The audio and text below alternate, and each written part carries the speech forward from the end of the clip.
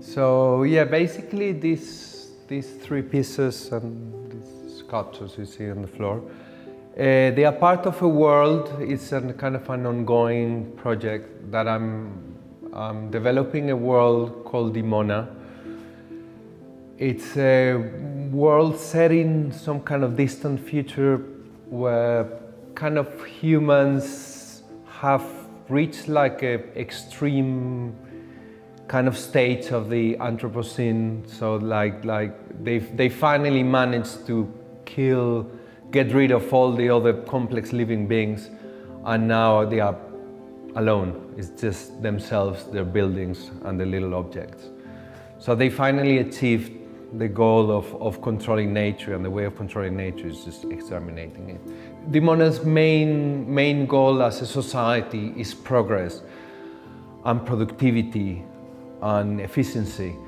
So it's a society which it works as a collective. It's a collective effort to be more productive, more efficient, to optimize. So it's a society pretty much based on maths and science, and anything that is not maths and science has been completely banned and forbidden for centuries ago.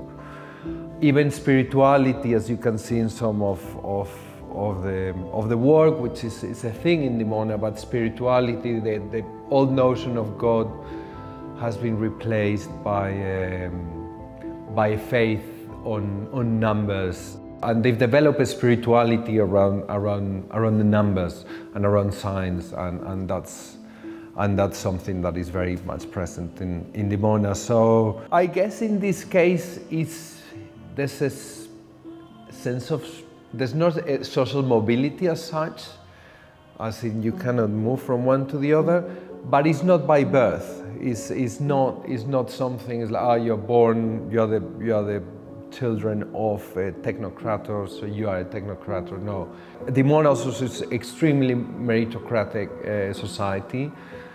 So it's down to your skills, abilities, and capacities. There's not a lot of violence. There's not a need of imposing. So the idea of these big kind of army generals or army or these factic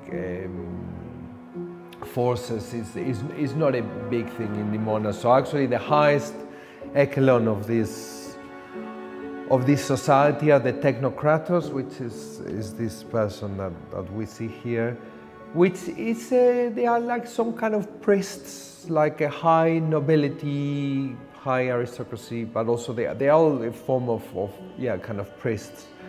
And what they do all day, their main function is just to meditate. And through this meditation, they come up with mathematical formulas and algorithms that then they pass on to the lower classes, and eventually that's what they use to constantly upgrade the ways in which they make this society more efficient and to optimize also people's behaviors. Down below them, there's the managers, which they are some form of they are the equivalent of today of the middle managers. Like there's some form of a middle management kind of class, which are the ones that they received all the findings from the technocrats, all the new formulas, new equations, new algorithms, and also to pass on all these mathematical formulas and algorithms to the people below them, that will transform them into binary code. And then below the middle managers are the miners. The miners basically are people who spend all their time in this kind of single cubicles. They live on their own. They live in this kind of units, and they hardly have any contact with each other, so they pretty much live alone most of the time.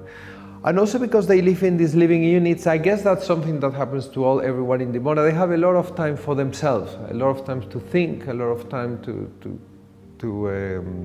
consider things, and so there's an element of calmness and peacefulness in this world. Also, you don't need to choose anything, so all the choices are made for you. So you have a lot of time just to contemplate life and your surroundings.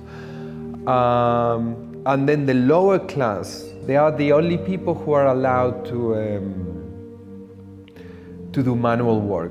They are the only people who they do maintenance of buildings, things, objects. They deliver nutrients to the miners. They actually inflict punishment to the people who kind of somehow disturb the flow or this sort of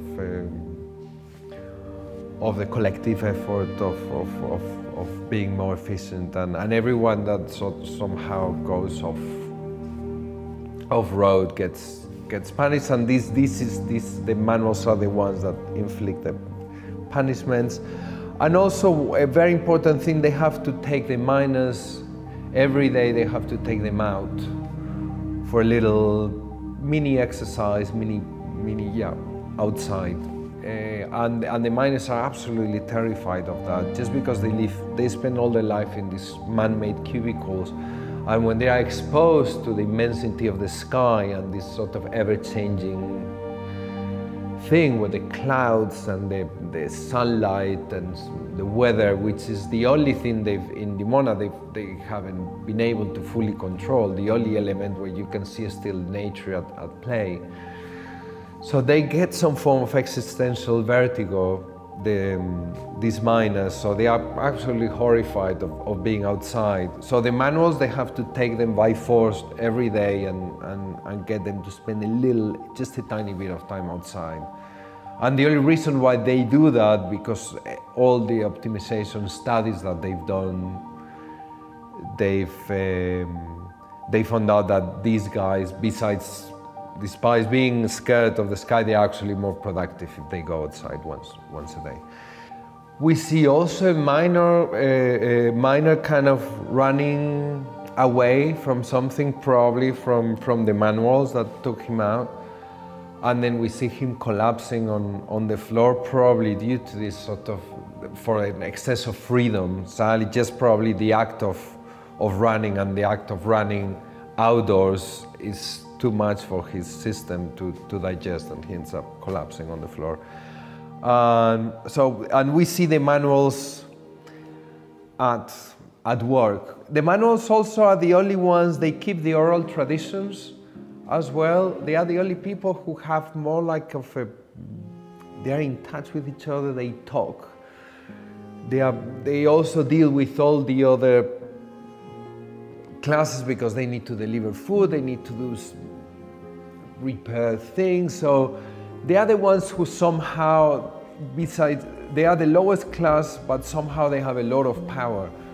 And in a way, all of the others are quite scared of them. And also in a world where hardly anyone does any kind of form of manual work, and where violence is almost non-existent, the only people who are allowed to use violence are these guys. So somehow all the rest are quite scared of, the manuals have a lot of power. It's a strange society in which the lower class somehow is, in a way, maybe almost one of the most powerful.